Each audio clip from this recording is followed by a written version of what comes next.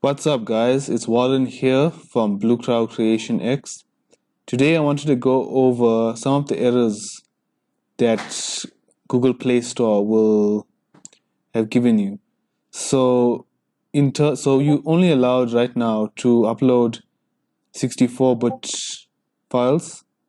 Otherwise, if it's 32-bit, Google Play Store will complain about that you need to match it to 64-bit.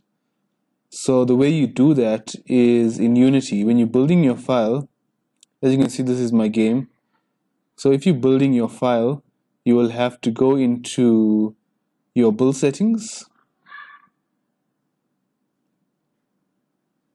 And the first thing you want to do is change this to Gradle.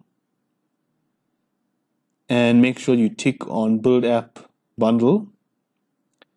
And in player settings,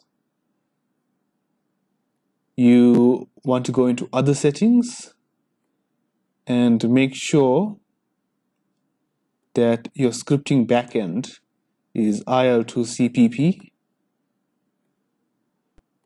You untick x86 and you tick 64. Also, in terms of your publishing settings, you should make sure that your alias and password are correct and your key store. And after you hit build, you should get your AAB file. So this is the file that you will upload onto the Play Store. If you are having other build settings, it could be your SDK. So you should go into preferences.